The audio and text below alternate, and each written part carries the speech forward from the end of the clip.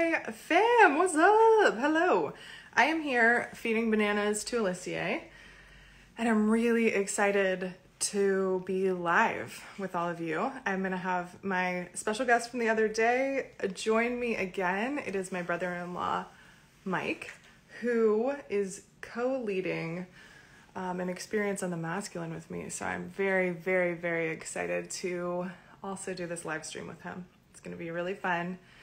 It's going to be about 10 minutes long, and we're for real going to keep to that 10-minute mark because Mike brought that masculine structure, and we're just going to chat for 10 minutes with all of you, have a really good time, and then hop off.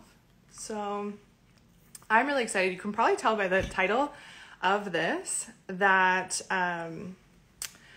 what we're going to be talking about is men being in their masculine with health. So like actually prioritizing their health. There's a lot of women that I coach, have coached, know, who have really good men in their lives who do not prioritize their health, are not in their healthiest body, and it can really bug them. So I'm gonna look over here to add Mike to our live stream. Let's see if he's on yet. Not yet. Okay, so I'm sure I'll see him when he comes on here. But yeah, we're just kind of talking about this topic because it's a pretty big deal, and we've been talking a lot lately. If you didn't catch our last live stream, we talked about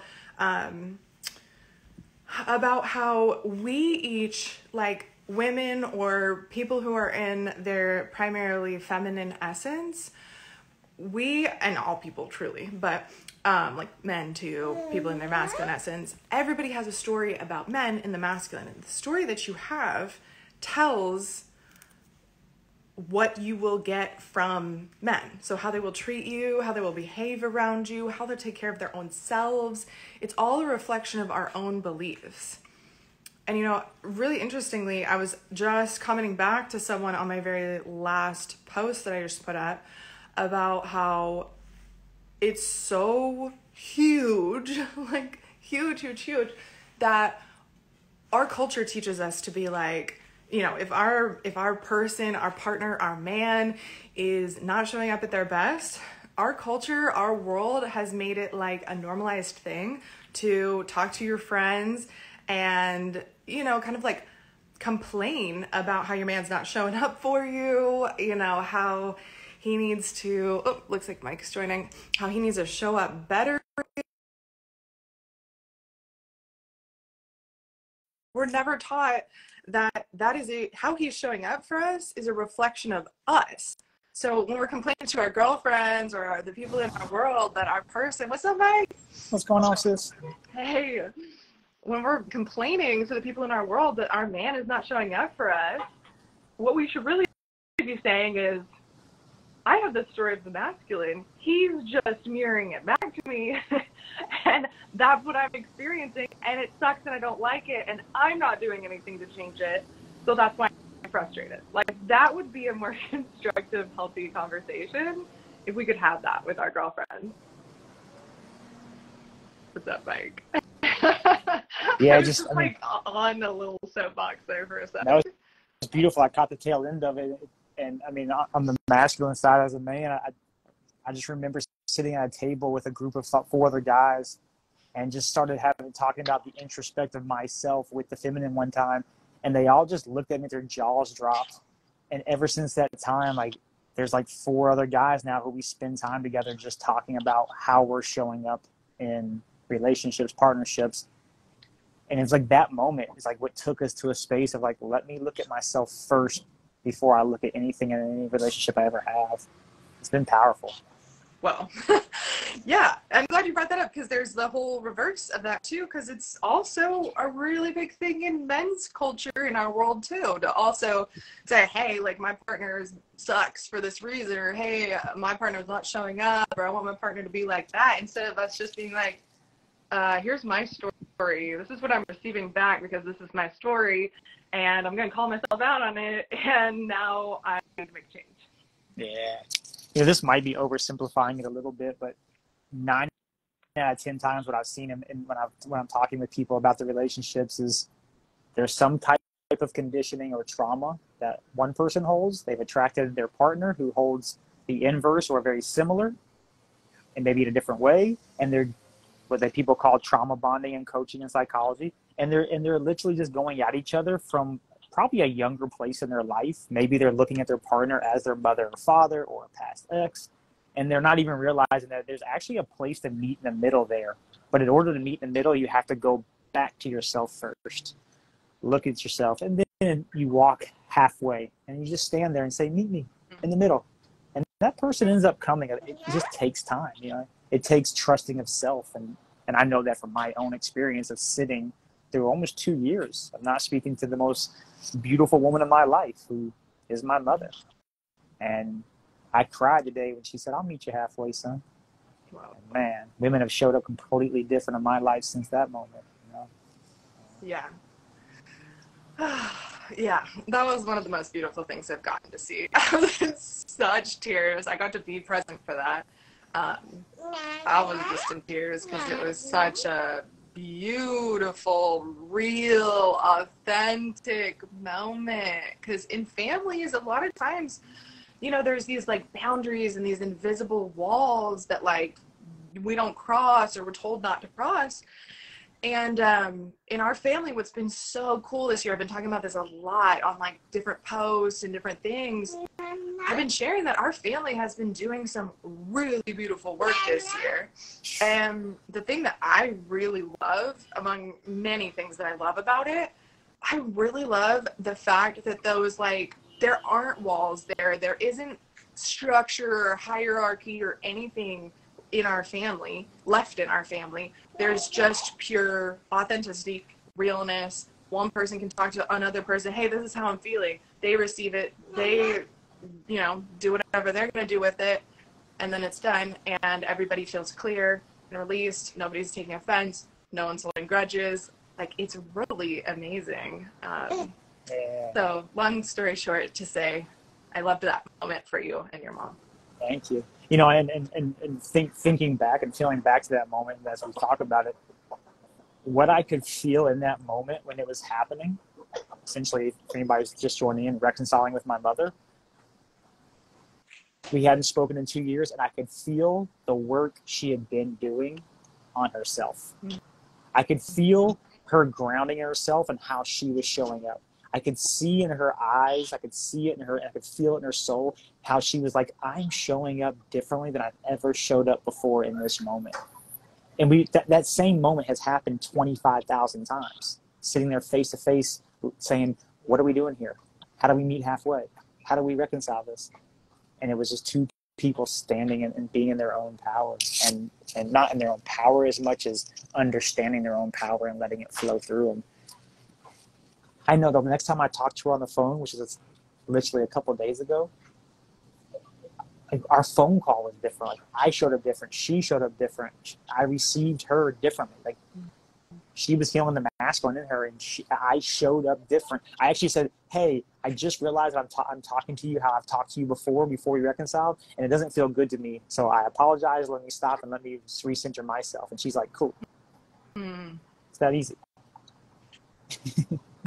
Yeah, it's like, that is real communication. That is like people knowing themselves, people seeing themselves. And that's when communicating with anyone, let alone a family member, becomes really fun, really exciting. It brings to me, it brings the life back to life. Like, a lot of times we're just walking around doing this life thing. Hey, I'm having this conversation with that person. I wish I said this, but I didn't say it. I'm thinking that about that person, but I didn't say that thing. Or I shouldn't have said that thing I said, but I'm just going to keep rolling with it. And I feel like those moments are the ones where we're kind of capping life, and we're kind of just like keeping it all like boxed up. And the kind of conversations that you're having with your mom, like our entire family is having with each other, and the way that we operate in life just with other humans that we come across and meet, is so authentic, and it's so real that it feels like life. Yeah. Then you think about, like, we've been living life this entire time, but man, living life from a foundation of how you desire to operate, how you desire to show up, devoid of your conditionings. And not to say they're still not there in my life and they're not there in your life, they're there, but we honor them and we love them and we allow them to sit in the moment with us, and we say, wait a minute. And we shift over and we show up exactly how we desire to show up in that moment. And the same life you've been living, we live it differently in that moment. And you can just see the way people receive you is different. You can see the way you receive yourself is different. You don't walk in shame anymore. Even if you do have a shameful thought, you say, thank you. And eventually those shameful thoughts never even come back. Yeah. And it shows up in different places. I think we might have mentioned it last time we spoke, but it shows up in career. It shows up in finances. It shows up in relationships with people. It shows up, friendships, partnerships. It shows up in your relationship with yourself. It shows up in just walking down the street and random strangers. And you get to see reflections in every aspect and say, wait a minute. I get to live life every second of the day.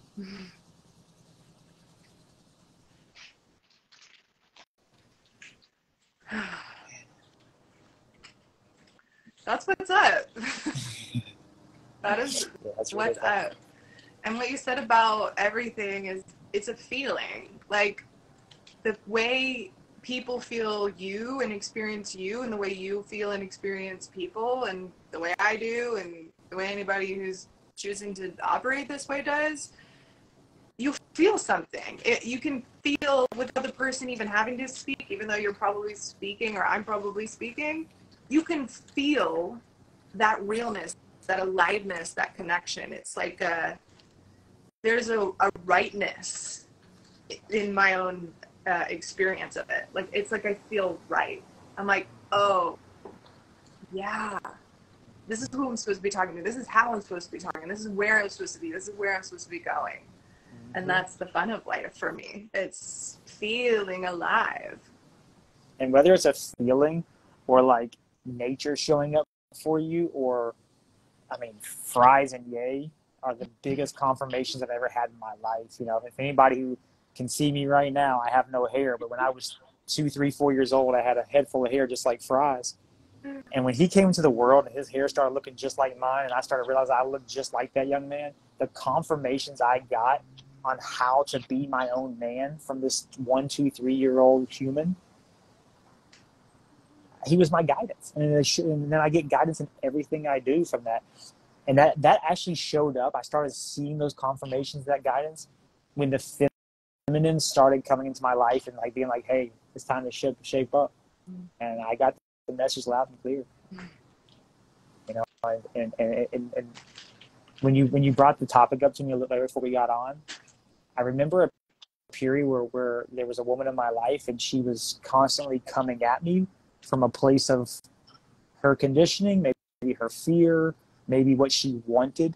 And she was coming at me from a place of how she wanted her life to be from her viewpoint. And I'll never forget, I was sitting there and I was like, how do I hold space in my house for us to be free here? She was coming to my house a lot.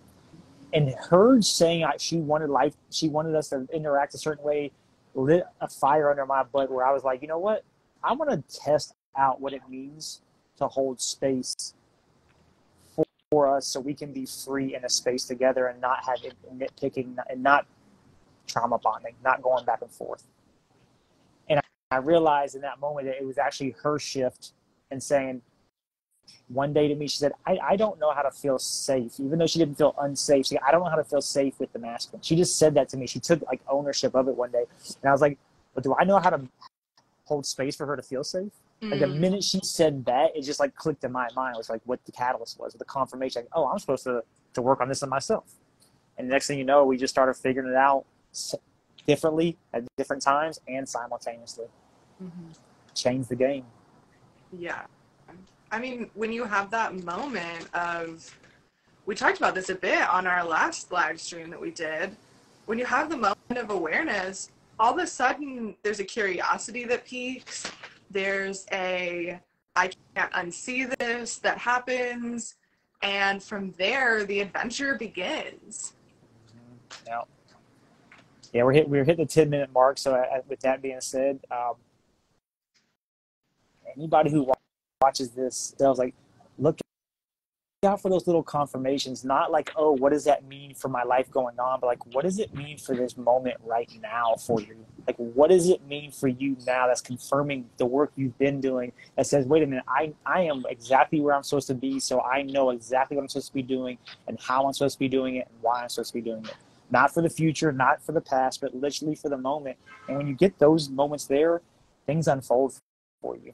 I've seen it. I'm a testament to it. You're a testament to it. I'm sure people who hear this are like, wow, yeah, that happens in my life right now, you know? And we miss it a lot, so don't miss it anymore. Yeah, definitely leave us a comment on here, like after the live stream, after you pay attention to that, because we would love to hear what comes up for you. Yeah, I'd love to hear it. Yay. Well, thanks for holding the masculine container to our mark, Mike. I really appreciate that. It feels so nice for my feminine to just be like, yes, okay, cool, to have that container. And thanks for going live with me on here. I'm psyched to do another one with you soon. And Ye got really excited when you talked about it earlier. Oh, yay. I love you. Okay, we love you. Love you, Mike. Love you, Love you, everybody. That's it. See you Bye, soon. yay. Love Bye. you all. Want to say bye-bye?